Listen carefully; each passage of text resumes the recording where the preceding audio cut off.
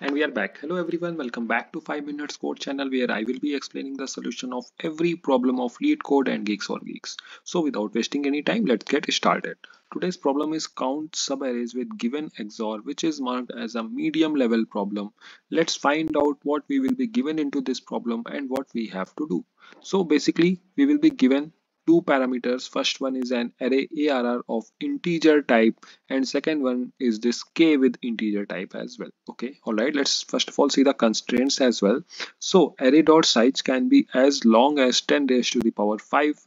Array elements can also be as long as 10 raised to the power 5 and k can also be 10 raised to the power 5. Okay, all right, now let's see what we have to do. So basically we have to tell the count of subarrays whose XOR is equal to k. Okay, all right, come on, one more time. We have to tell the count of subarrays such that those subarrays have XOR of their elements is equal to k. Okay, we have to return their count. All right, so now many questions will be arising in your mind. Let's first of all answer them one by one. So first of all, what is subarray? Let's see that. So basically, look, as I take in pencil, yeah, something like this. Okay, so subarray basically means continuous array parts. It means, suppose if I want to take this 2 and this 6 and miss this 2, so this is not a subarray. This is not a subarray. Subarray will be if I want to include this 2, this 6, so I have to include this 2, then only it will be a subarray. Subarray basically means continuous part of an array. Okay, continuous part of an array. All right, so in the same way, if I want to take 4, 2, 2, let's say I want to take 3 elements, these and this 4, so I have to include this 6 as well, then only it will become a subarray. All right, I hope what subarray is will be clear to you. Now what is XOR? What is XOR? I think many of you will be knowing, but let me give you a quick uh, explanation of what is XOR. So basically XOR means key XOR of, let's say, 0, XOR 0 is equal to 0. Okay, and XOR of 1 is to 1 is equal to 1, and XOR of 0 is to 1 is equal to sorry, this will be 0, this will be 0, and this will be 1. So basically XOR of same elements is 0, and XOR of different elements is can be anything. Okay, all right, so this is basically what is XOR. And if I talk about, let's say, XOR of 2 XOR 5. So what will be the answer of this? What will be the answer of this?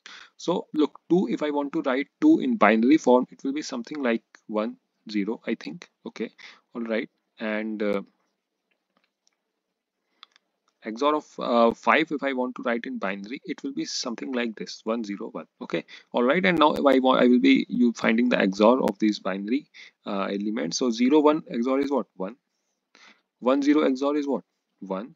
And this will be 0, so this 0, 1 XOR is also 1. Okay, so 1, 1, 1. If I want to convert this into a binary, it will be 1, 2, 4, 7. It will be 7. Okay, so this will be the XOR of 2 is to 5. In this way we find the XOR. So basically we have to tell the count of subarrays such that their XOR is equal to 6. All right, so I think the problem statement will be very clear to you. Now let's move on to the approach which we are going to take. So first approach which comes in my mind, which is also the brute force approach, is very simple. What I will do, I will simply use a for loop. We will use two for loops nested inside one another. And let's say, first of all, will be pointing to 0. So I will start my let's say nested loop from 0 only, and then we will keep on taking the XOR of these all elements, and whenever I find that my XOR is equal to 6, I will increase my count by plus 1. Okay, in this way I will first of all take all the elements from 4 to 4 to 2, 4 to 6, 4 to 6, 4. Okay, after that I will move my I to this 2, and then I will again start from taking XOR from this 2 to 2, 2 to 6, 2 to 6, 4. In this way we will keep on going, and can get our answer. But the time complexity for this will be n square, and it is not a good time complexity because we have seen the constraints, and constraints are basically 10 raised to the power 5, and n square will be 10 raised to the power 10, which will give us time limit exceed. So what we have to do, we have to optimize our approach. So now what approach we should take? Look, I will tell you few properties of XOR first of all, then I will move on to the approach. So one property of XOR is if A XOR B is equal to C. Okay, if A XOR B is equal to C, then A XOR of C is equal to B. So this is a property of XOR. Similarly, B XOR C is equal to A. Okay, so we have to these are the properties and they like basically work. Okay, so this is one property, and another property, I let me tell you ki, yeah, look, if A XOR B, cancellation property of XOR, I'm teaching you the cancellation property of XOR. So if A XOR B and then A XOR B XOR C, so what will be the XOR of this? The XOR of this will be C, because A XOR A will be cutting, A XOR A will be cutting, B XOR B will be cutting, and then only C will remain. How it will be cutting? Because I in the very starting I told you is 0 XOR 0 is equal to 0 and 1 XOR 1 is equal to 1, which means if we are doing XOR of same element, it will be 0. Okay, all right. So in this way, this is another property, and now I will tell you how we are going to use it. Okay, so what we have to do is just give me a minute. Yeah, so what we have to do is, look, suppose if I want to find the XOR of 2 6, this array, let's suppose I want to find the XOR of 2 6. Okay, so can I write the XOR of 2 6 will be the XOR of 4 XOR 2 and the XOR of 4 XOR 2 XOR 2 XOR 6. What does I have written? Let me tell you that as well.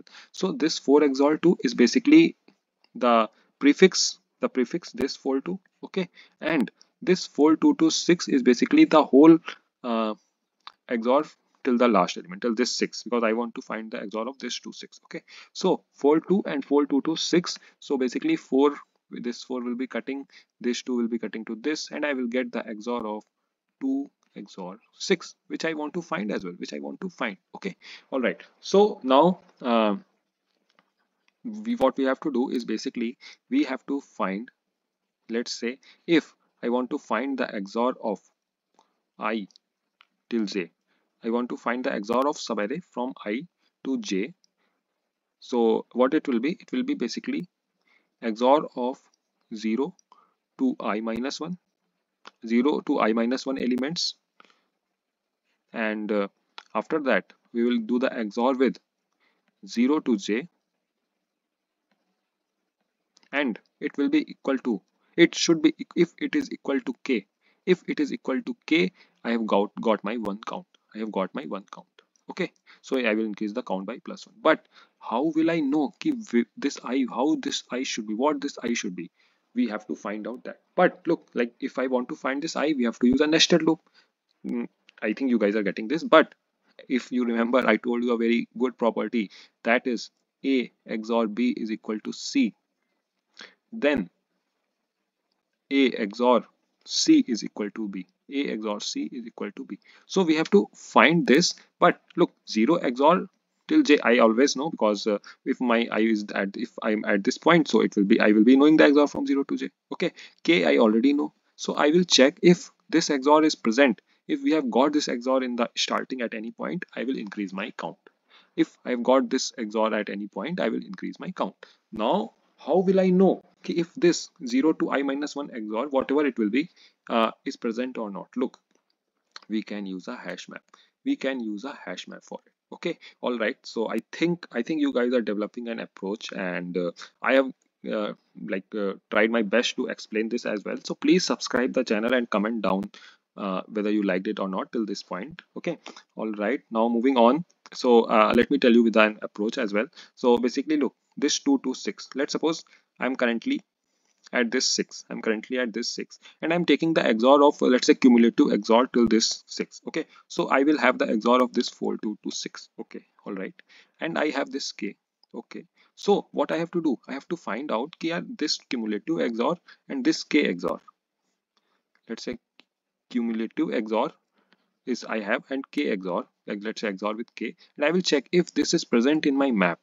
If this is present in my map and how many time it is present, that many subarrays I have got, and I will simply increase my count by that. Okay, all right. I hope it will be very clear to you.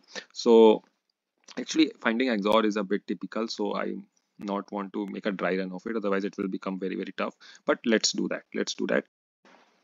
So okay, I have taken the XOR till this point, till this 6. So first of all, this 4 will be XOR 4 only. Then XOR of 4 2 will be 6. Okay, XOR of 4 2 2 will be 4, and XOR of 4 2 2 6 will be 2. Okay, all right. So I will put these into map. Let's cumulative XOR at each point I will be putting into map. So my map will look something like this. 2 is present once, 4 is present twice, and 6 is present once. 6 is present once. Okay, all right. Now at this point 4 2 to 6, I have my cumulative XOR as 2. So if you remember what I told, I will check in map cumulative XOR 2 XOR k if this is present in my map or not. So let's see. So 2 XOR 6, 2 XOR 6, if you will check, you will find out it is equal to 4. It is equal to 4. So I will check if map 4 is present. Yes, 4 is present 2 times. So it means this 6 till this point 6, I have two subarrays whose XOR is equal to like two subarrays whose XOR is equal to 6. What? First one is this only, and second one is this only. So in this way we can find out how many XORs are there and keep on increasing. I think I have given a enough explanation of this, and now we should move on to the code section. And before moving to code section, if you have loved my explanation, please subscribe the channel and hit the like button, comment down. And I have made one LinkedIn post as well, so please share your views on that. The link will be in the pinned comment. Now moving to the code. So first of all, I have to return the answer in long. So I will take one long. Answer is equal to 0.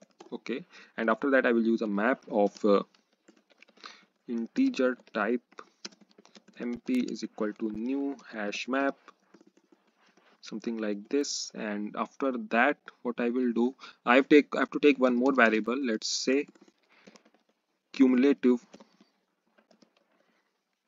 XOR or current XOR, whatever you want. I can take current XOR as well.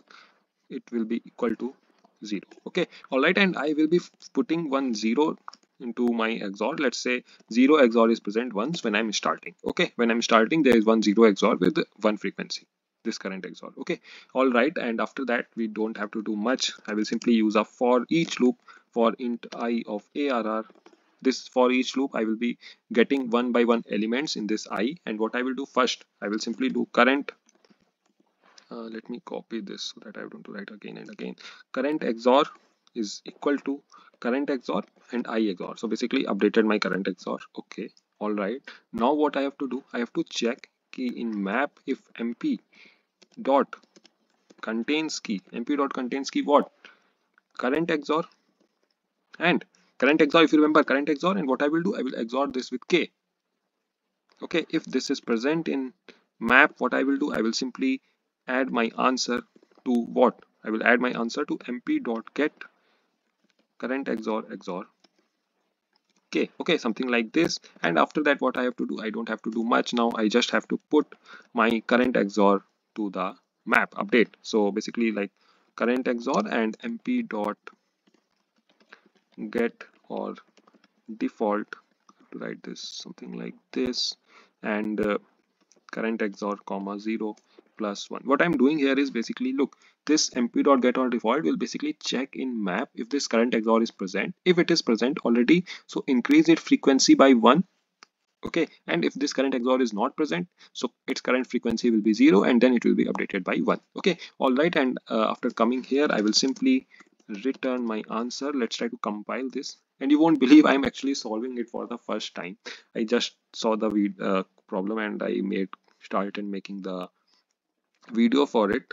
So let's see if it is getting accepted or not. Yes, it is getting accepted, and I hope you have loved the explanation as well. I am going to see you again tomorrow. Till then, keep on coding. Please subscribe the channel, and there is a pinned comment link of my LinkedIn post. Make sure to show some love on that. I'm going to see you again tomorrow. Till then, keep on coding.